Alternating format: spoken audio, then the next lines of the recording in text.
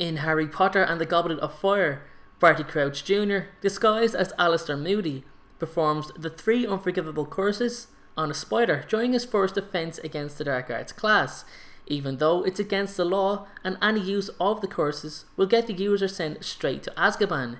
So why did Barty use them in a classroom? Happiness can be found even in the darkest of times. One only remembers to turn on the light.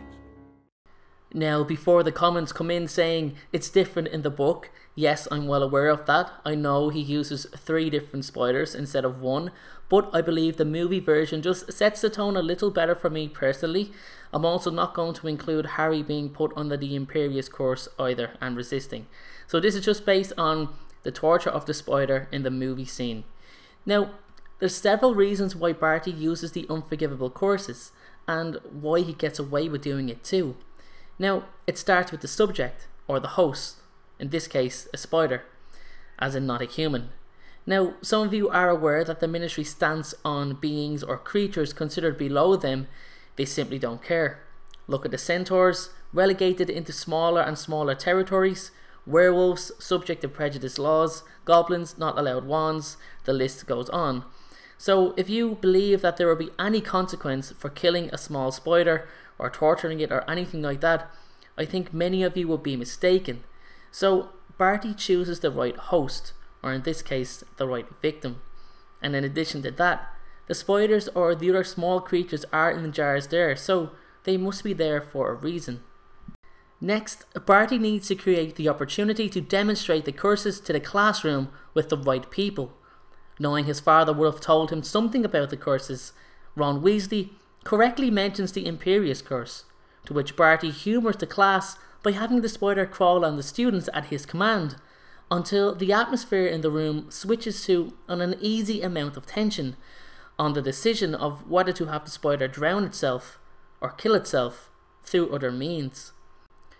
Now, this appears that he's genuinely trying to prep students for what's out there, but I believe more importantly, it's to subconsciously intimidate them of what's about to come their way should they defy dark forces. Imagine someone that could make you submit to their will. Now let's move on to the next one, the Cruciatus curse. A curse that's so painful it can mentally unhinge the victim, sinking their minds into a place from where they can't return. Neville Longbottom knows all about this curse. He's grown up to parents who don't even recognise their own son due to the effects of the Cruciatus curse.